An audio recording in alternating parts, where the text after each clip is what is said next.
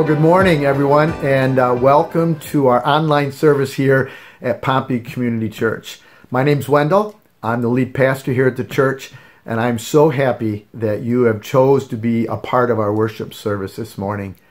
As I was getting ready to think about what I might say as an introduction, the Psalm 133, the first verse jumped into my mind, and it says, "How good and pleasant it is when God's people dwell together or live together in unity." And we can't be together in the building, of course, but we sure can dwell together, join together in our worship as we gather this morning. Our God is worthy of our praise. We need to be with each other, even if it's through technology. And my prayer and my desire this morning is that we would bring praise to God and honor to Him. Our lives would be changed, and we become a little bit more like Jesus because of our time together. So I'm going to ask you to bow your heads with me as we start our service. Heavenly Father, thank you for the beauty of this day, a day that you've given to us, a day that we woke up, had breath in our lungs, a day that you knew about from eternity past.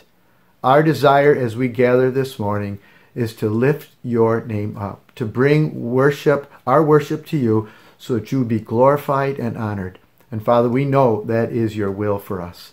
So would you bless our service, help everything to flow together, open our minds so that we might be challenged to make the changes that we need to, or be encouraged because we're doing the things that we are. So we love you, Jesus, and it's in your name we pray. Amen. Well, great. Let's join our voices together in worship right now. Well, good morning. Let's get ready to worship together.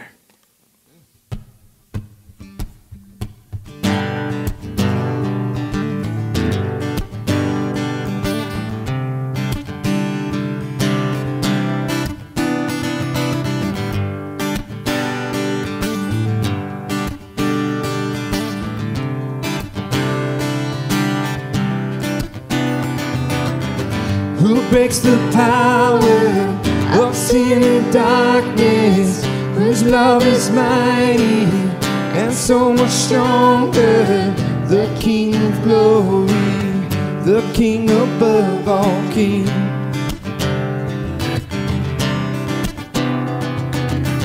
Who shakes the whole earth with holy thunder, then leaves us breathless in all wonder, the King of glory, the King above all kings.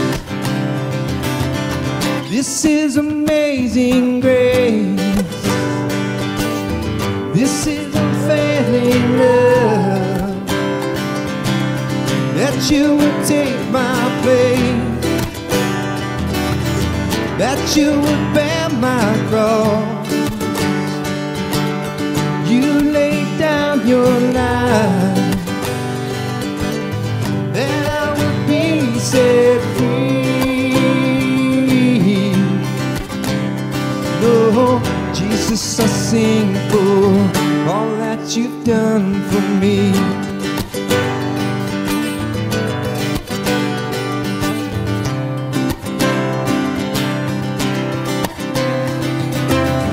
Who brings our chaos back into order, who makes the orphan the son and daughter, the King of glory, the King of glory, who rules the nations with truth and justice, shines like the sun in all of its brilliance, the King of glory, the King above all kings.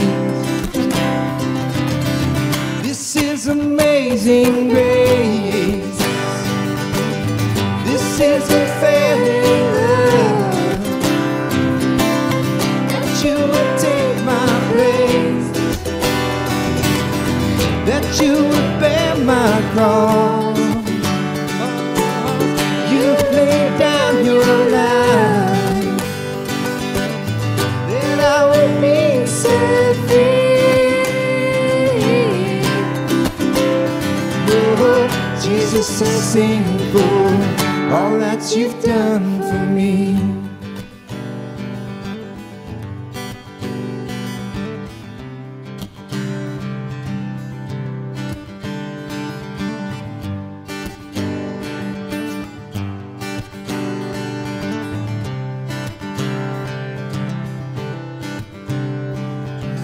Worthy is the Lamb who was slain. Worthy is the King who conquered the grave. Worthy is the Lamb who was slain. Worthy is the King who conquered the grave. Worthy is the Lamb who was slain. Worthy is the King who conquered the grave. Worthy is the Lamb who was slain. Worthy, worthy, worthy. This is amazing grace. This is unfailing love. That you would take my place. That you would bear my cross. You laid down your life. That I would be set free.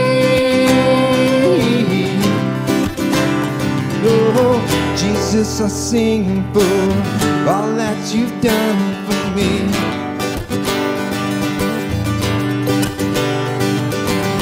Jesus, I sing for all that you've done for me.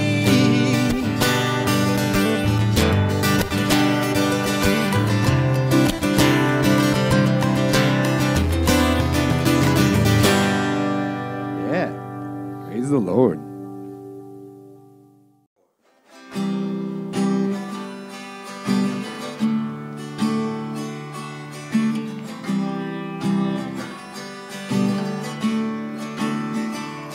Bless the Lord, oh my soul, oh my soul. Worship His holy name. Sing like never before, oh my soul. I worship Your holy name.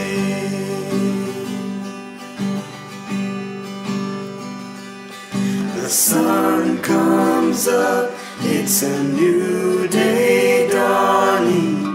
It's time to sing Your song again. Whatever may pass and whatever lies before me, let me be singing when the evening comes. Bless the Lord, oh my soul, oh my soul. Worship His holy name. Sing like never before, oh my soul. I worship Your holy name. You're rich in love and You're slow to anger. Your name is great and Your heart is kind. For all Your goodness I will keep on singing. 10,000 reasons for my heart to find. Bless the Lord, oh my soul, oh my soul. Worship His holy name. Sing like never before, oh my soul. I worship Your holy name.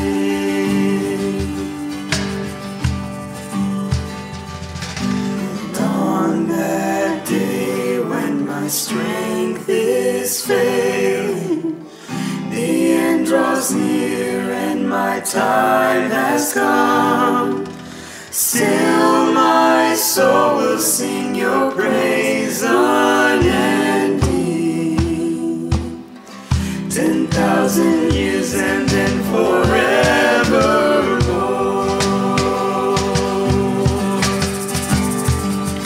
Bless the Lord, oh my soul, oh my soul. Worship His holy name. Sing like never before.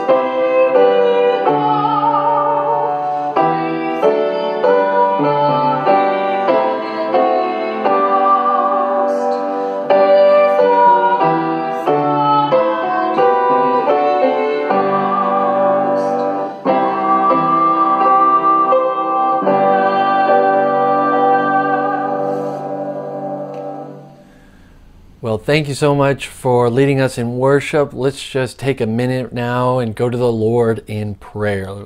So with every head bowed and every eyes closed, let's just lift up the Lord in prayers.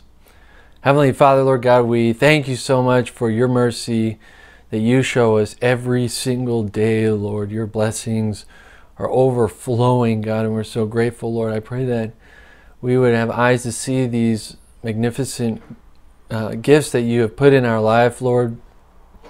I just want to lift up to you and pray for all the leadership right now, Lord. I pray for our country. I pray for our nation, Lord. I pray for those who have to make the very difficult decisions, Lord. Would you give them wisdom and guidance and counsel, Lord? I pray for our local leaders, Lord.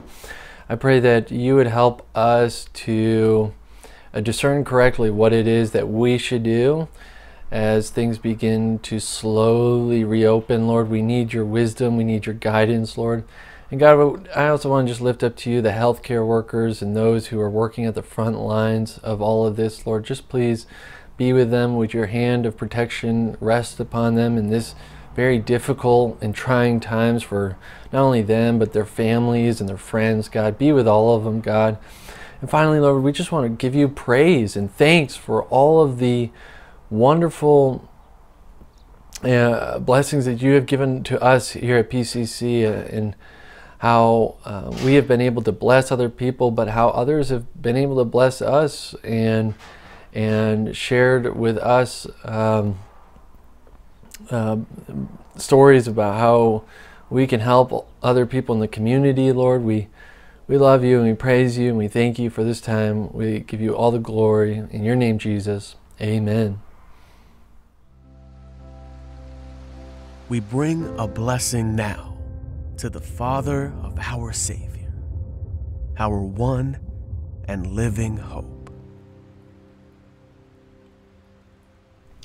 Good morning, PCC Church family, friends, and those of you who are visiting us for the first time. My name is Josiah Durfee. I'm the relatively new associate pastor, and I'm so glad that you are joining us as we continue our sermon series, Our One and Living Hope, where we look at the book of 1 Peter, verse by verse, and I am going to be picking up where we left off from last week. And I hope you really have enjoyed our worship with us this morning and you've been enjoying this study. I know God has definitely been teaching me so much in his word through the book of 1 Peter.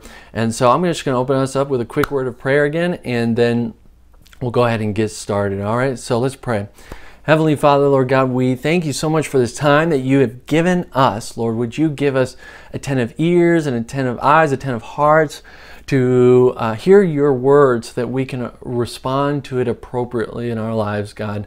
We thank you for this time, Lord, and we look forward to the day when we are gathered together, standing shoulder in shoulder, and worshiping and praising the Lord with one voice. And we're glad that even now we can at least do this virtually, God, but we thank you and we praise you, and we give you all the honor and glory in your name, Jesus. Amen. So this week I read a really interesting, kind of a funny story about a man who wanted to hang up a picture in his entryway that was 30 feet high. He had ceilings that were 30 feet high.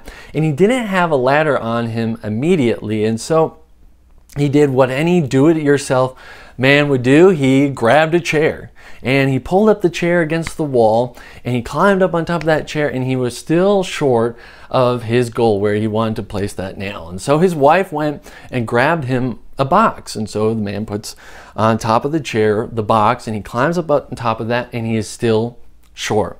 So the man goes and he grabs himself a stool and he climbs up upon his makeshift edifice, and he is still short. And so he grabs the thickest book in his library and he stacks it up on top of the stool, and he climbs up that edifice he builds very slowly and carefully, and he can just barely reach where it is that he wants to place the nail. And he begins tapping the nail very timidly in that location. And down below, his wife cries out to him, "What are you doing? You are never going to hit the nail in that way if you don't tap it hard enough." Well, the man, who is precariously perched up on top of this makeshift ladder that he made, looks down and he says, how can a man do anything up on such a shaky foundation? You know, that story is funny for a lot of reasons, because it tells us a very simple truth, which is that weak foundations are dangerous and precarious things to stand on. Whether that is a makeshift ladder or you're in a building where you know that there are severe cracks in the foundation. And the question that I want us to be examining this morning as we look at 1 Peter chapter 2 verses 1 through 10, which I'm about to read, is what is the foundation that you are building your life upon?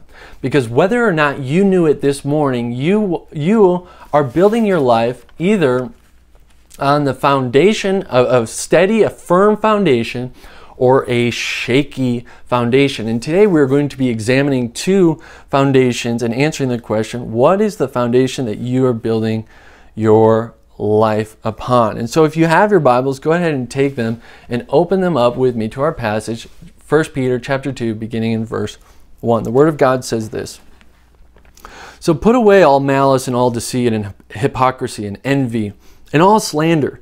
Like newborn infants, long for the pure spiritual milk, that by it you may grow up into salvation, if indeed you have tasted that the Lord is good.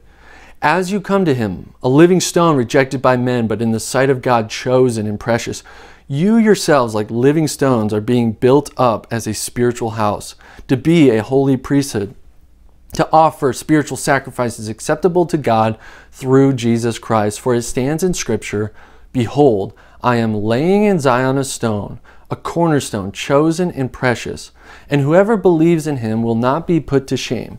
So the honor is for you who believe, but for those who do not believe, the stone that the builders rejected has become the cornerstone, and a stone of stumbling and a rock of offense. They stumble because they disobey the word as they were destined to do. But you are a chosen race, a royal priesthood, a holy nation, a people for his own possession, that you may proclaim the excellencies of him who called you out of darkness into his marvelous light. Once you were not a people, but now you are God's people. Once you had not received mercy, but now you have received mercy. I'm going to do something a little different this morning than I usually do. We're going to actually pick up in verse 4, and I hope if I have enough time at the end, we're going to come back to verses 1 through 3, because we don't want to miss the wonderful and the beautiful truths that are in that passage there. But let's look at verse 4 as we talk about the different kinds of foundations that we can be building our life upon. In verse 4, Peter says this: As you come to him, a living stone rejected by men, but in the sight of God, chosen and precious. Before we even talk about this verse, we have to answer a couple of questions. Number one, we have to know, who is this living stone, and who are these builders? Who are these people who have rejected Jesus? Well, what Peter is doing here is he's actually hinting at a verse that he's about to quote in its entirety in verse 7, which is Psalm 118, verse 22. And that actually becomes the criteria of which we are going to use to answer the questions, who is this living stone and who are these builders that rejected this living stone? Well, we don't have to guess, fortunately, who this living stone is, because Jesus referred to himself as this living stone in all three synoptic gospels, quoting this psalm, Psalm 118, verse 22. He says of himself, he was this stone that the builders rejected. That is who the living stone is. And so, who are the builders then? Who are these builders? And the builders, Peter actually tells us in another sermon he preached in Acts chapter 4, verse 11, where he uses parts of this verse, Psalm 118, verse 22, to point the finger at the people who crucified Jesus himself. Now, Paul also uses a similar passage in Romans chapter 9 to say that the ones who rejected Jesus was not just the people who crucified Jesus, but it was also the nation as a whole, the nation of Israel. If you remember in John chapter 1, verse 10 and 11, it says that Jesus came into this world and the world did not recognize him, and he came to his own and they rejected him. They rejected him. But who is Peter talking about in this context, in this epistle? Who are the builders who are rejecting Jesus? Well, he is clearly talking about that those who are rejecting Jesus, he's using a much broader category than the people who crucified Jesus and the nation of Israel to say that all of those who have rejected Jesus, all of those who by their unbelief who have not put their faith in Jesus Christ, are those who have rejected Jesus Christ, which brings us very naturally into this question, which is this, that the Bible is absolutely clear about. There is no spiritual halfway house. There is no spiritual neutral zone. You are either building your life on the foundation of Jesus Christ, or you are building your life on the foundation of man. And we're going to talk about more about what that foundation is. But indecision is itself a decision. Billy Graham used to use this really great analogy. He'd say, if you had a ticket to Atlanta and the departure time was at 6 o'clock and you waited in the terminal trying to determine whether or not you wanted to go, and you don't make a decision and you miss the departure time, then you have chosen as a result to not go. And you know, I hope this morning, as we examine these two different foundations, these two different structures, that we would all examine our hearts so that we could be certain that we are building our life on the foundation of Jesus Christ himself. So I hope we examine our life, because Peter comes to us like a home inspector, okay? So I've never bought a house. I don't own a house, but I know one of the critical things that you need to do of first importance if you're considering buying it is to get an inspector or hire out some contractor to come on site to examine the foundation of your house to see if the foundation is steady, if it is firm. And Peter is going to be for us like that contractor as we examine these two different foundations, these two totally different structures, as we will see. Let's first talk about the foundation of man. So in this context, there is, you know, if you were going to build a structure, what you would do is that you would have a team of builders who would cut the stone in the quarry, and then you would also have a team of builders who would carry the stone from the quarry to the location where the building was being built. And once the stone, from what I understand, arrives on site, there would be another team of builders who would examine the stone. It's a pretty simple analogy that Peter is using here, and they would examine the stone and they would make a decision as to its value, as to whether or not it can be used either as the foundation or for its superstructure.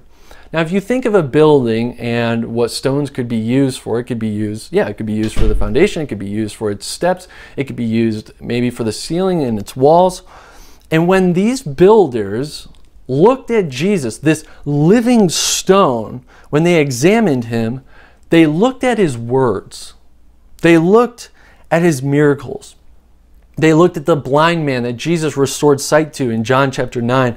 They looked at the deaf man that he restored hearing to in Mark 7.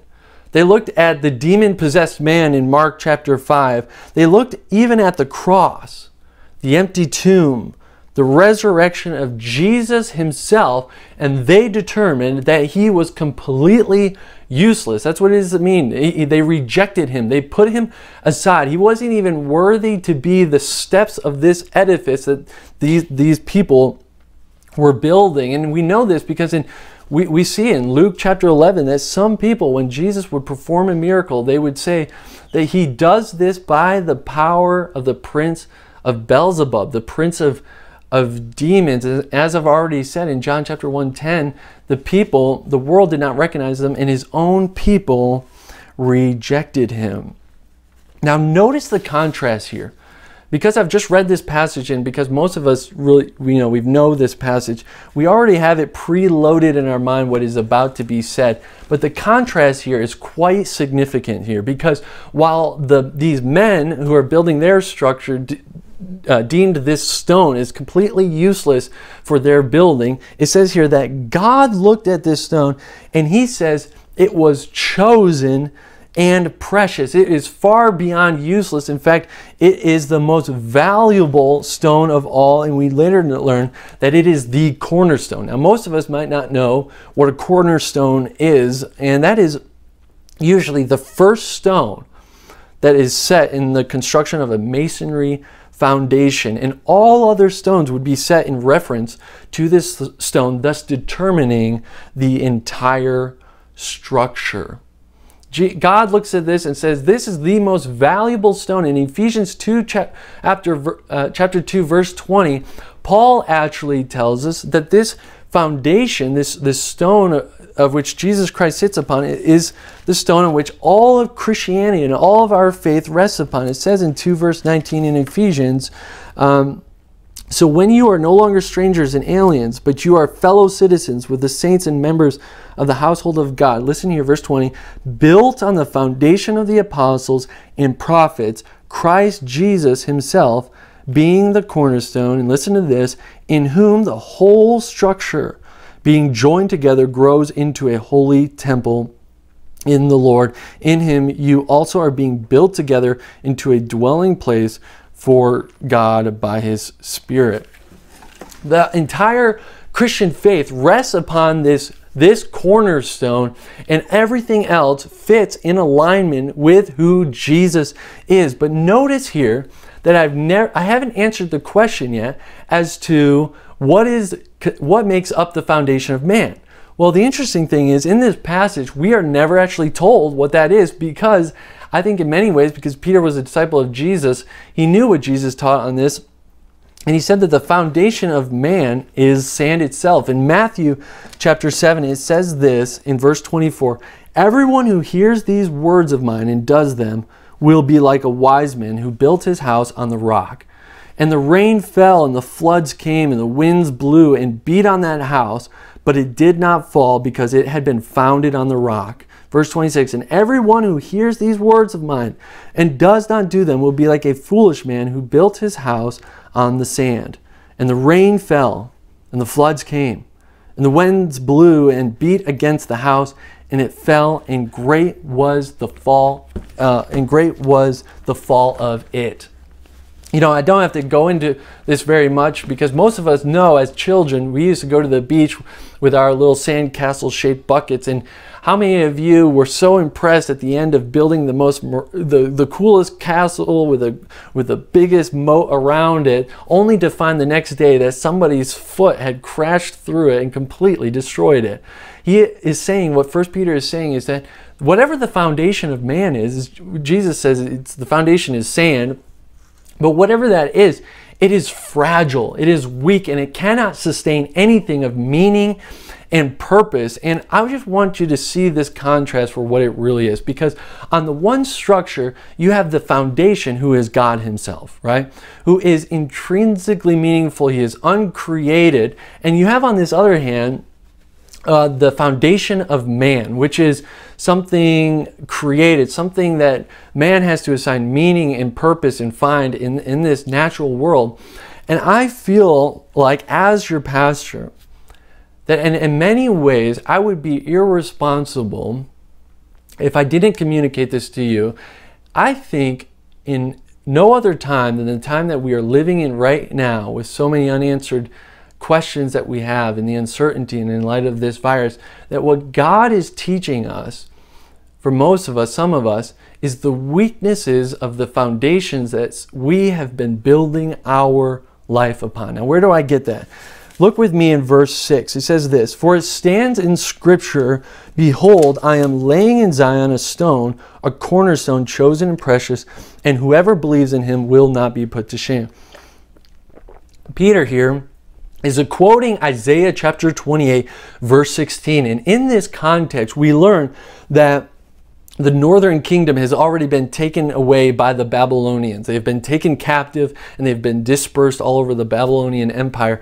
And the southern part of Israel is next. And they feel, Jerusalem feels their imminent danger, and they are in fear that they are going to be taken captive. And it says in this context that the priests themselves became overcome with drunk and of strong wine and all these other things, and they've become unteachable. They can't teach knowledge, and they have made a refuge of lies. And then it also tells us that they have made a covenant with death. Now, what is that covenant? Most people believe it is a covenant that the Israelites made with the Egyptian Empire, and they were depending upon, listen to this carefully, the Israelites were depending upon the Israelite nation was depending on, the Egyptian Empire to be their means of comfort, security, and dependence to protect them from the Babylonian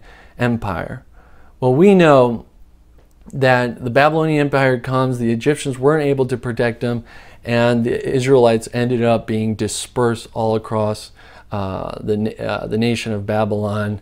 And just as they have become so dependent on these things, I believe in this time and in the life that we have now, what God is teaching us and showing us is the weaknesses and the foundations that we have. I mean, most of us, some of us, I should say, have lost our jobs. And I say this with all sincerity of heart and compassion. I know this is not easy, but maybe what God is teaching us and He is showing us is that we have been relying on our jobs and our financial security in a way that has replaced God for who He is.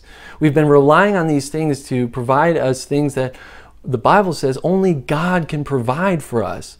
Some of us have lost social capital too. We can't hang out with our friends as often as we would prefer and as often as we'd like to. And, we can't go to work and have that social life there.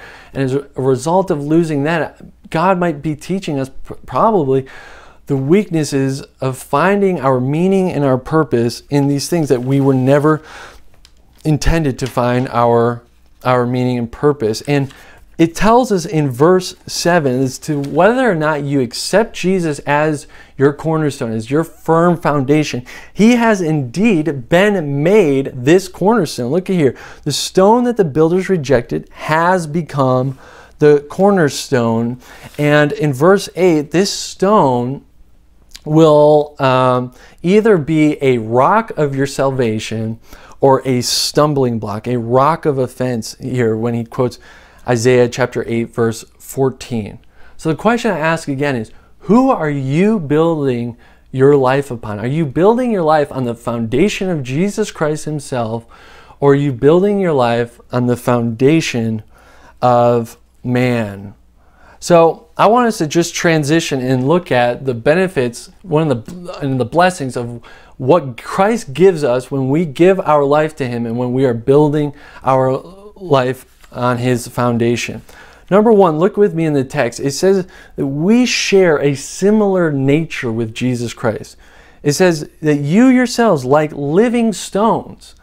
He's saying that just as Christ is a living stone, we too are a living stone. Paul says in Romans 6, just as we have experienced a death like His, we will also experience a life like His. We will also be resurrected and not go through the second death. Paul says that the message of the cross is folly for those who are perishing, but for those who are being saved, it is the salvation of men. We are given the same nature as Christ, and he also tells us that we are given, in 1 Corinthians chapter 2, that we are given the mind of Christ.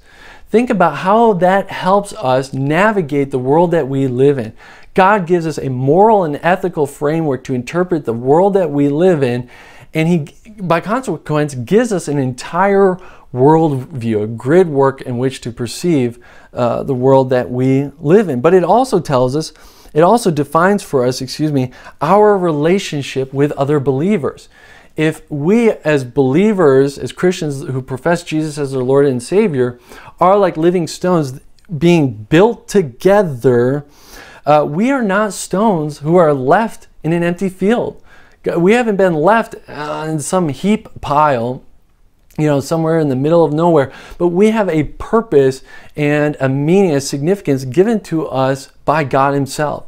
If you remember ever putting together a jigsaw puzzle piece, maybe you've had some time during this lockdown to put together some puzzles, of any kind of size, 5,000 pieces. Have you ever gotten to the end of a puzzle and you can't find that one single piece, and it's one of the most annoying things? You begin to think that your puzzle is defective, that the manufacturers forgot that one piece, but then you find it on your couch, and that's because that piece has a very specific purpose and design to it. And what Peter's telling us is that each of us are like living stones being built together.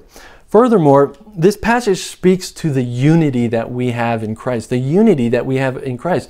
The church is unlike any other institution in the world because Christ transforms our nature and he makes us more into who he is. And so we are united with the same goals, the same purposes, the same direction, the same intentions.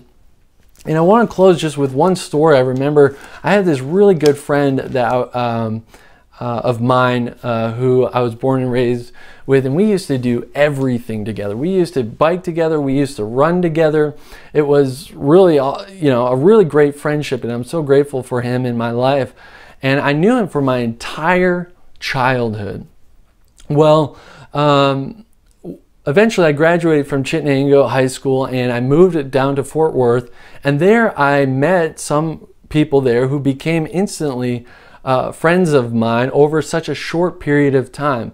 And I couldn't figure out why that was. Here I had this really good friend of mine who I knew my entire life, and I didn't feel as close as I did to these people I'd met who later now become some of my best friends, because him and I, my friend and I in high school, didn't share the same inner convictions and the same unity of mind and the same desires and loves that I had with other Christian brothers and sisters that I had in Jesus Christ. And so I know we haven't gotten to a significant part of these passage here this morning, but I am running out of time this morning. But I want you all just to think about, I will go back and next week and we'll look at these passages, but I want you just this week, just examine your hearts and ask yourself, who and what foundation are you building your life upon?